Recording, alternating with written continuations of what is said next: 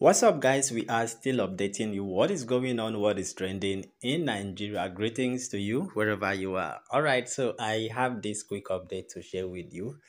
Of course, you have seen that already on your screen. Many people is already reacting to this, and then I want you guys to also give your own personal opinion on this. Of course, we are already aware that Ondo State election is coming up any moment from now. Now, from what you've seen on your screen, security personnel must take oath for Ondo governorship election. So this is coming from INEC. I mean, I am so shocked and surprised. All right, so INEC has announced that the security personnel assigned to the November 16 governorship election in Ondo State are required to take oath of neutrality.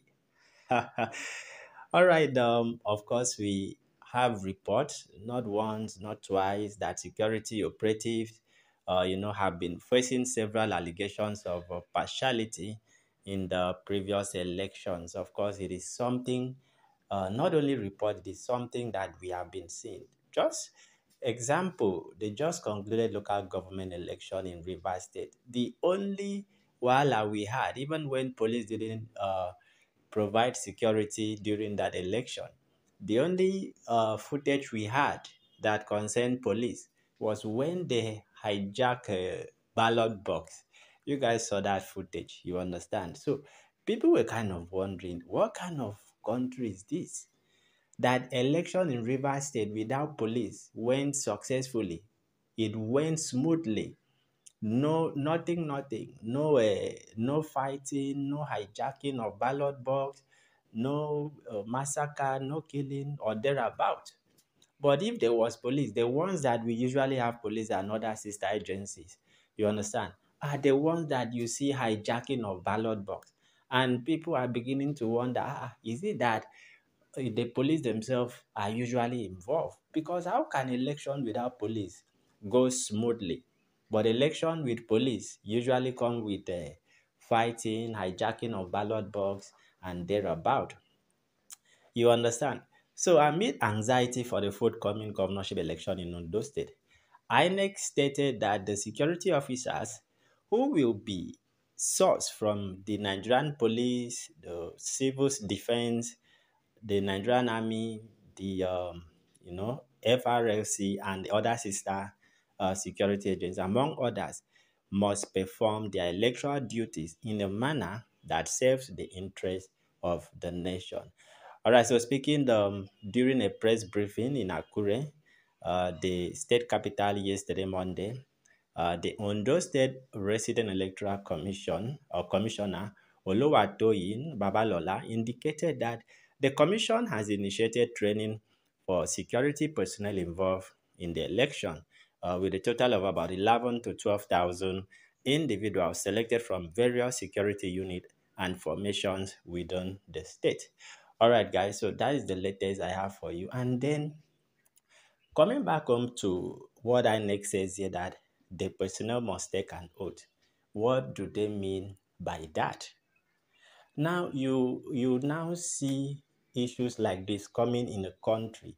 Not country, it happens mostly in Africa, because this is the main for you to know the mentality of Africans. You understand that the security personnel will take an oath for neutrality, for election. Are you telling us that even INEC themselves? Now, this is it. Let us use our psychological sense.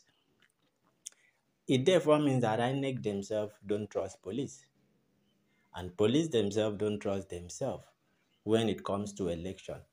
Nigeria election, in Nigeria, people see election as, by the time you have monopoly over the judiciary, over the police, and over INEC, forget about it, you win election. That is just the ideology of Nigerians, the mentality of Nigerians. You understand? That is the reason why people will collect money from politicians and tell you they have selected who they want to select. They already know who will win election, whether they vote or they don't vote. That has been the system Nigerians have been running through. You understand? All right, first of all, I usually see, especially in the National Assembly, where all these assembly members, lawmakers, take oaths with using Holy Bible to, take care of their office, be well organized in the office without stealing, siphoning, and thereabout, without laundering Nigerians' wealth. They usually swear with the Holy Bible. Guess what? These men swears with Holy Bible because they know that Holy Bible will not have any effect. You understand? They will not have any effect.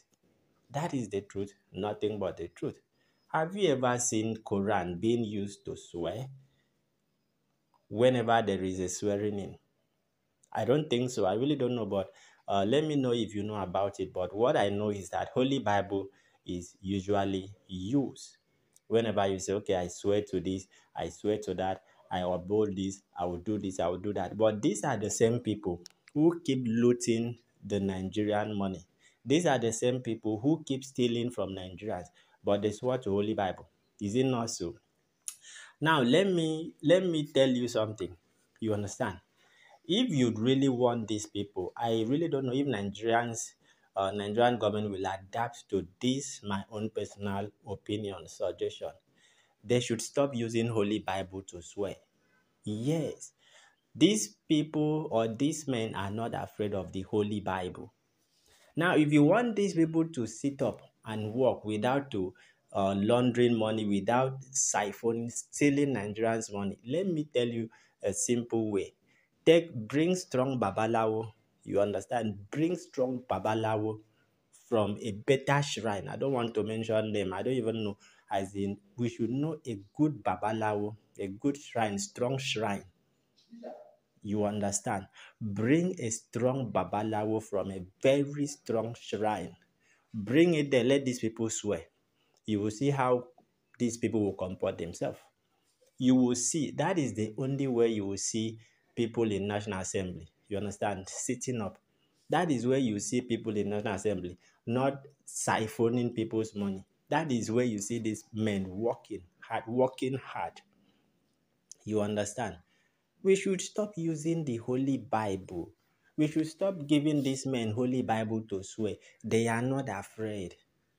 Even if they swear to that Holy Bible, they will still launder money. They will steal money. They go hijack, they go siphon, they will do all manner of things. They are not afraid of Holy Bible.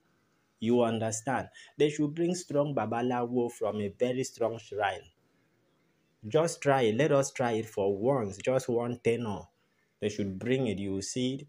There will be a very big difference and changes. They are not because I know they will be afraid of that babalawo. If they should swear to that shrine and babalawo, they will be afraid of it more than they are afraid of the Holy Bible. So this one that they are saying police must swear, INEC, imagine INEC coming out to tell Nigerians, police will have to swear of neutrality. That means you yourself, you don't even trust the police.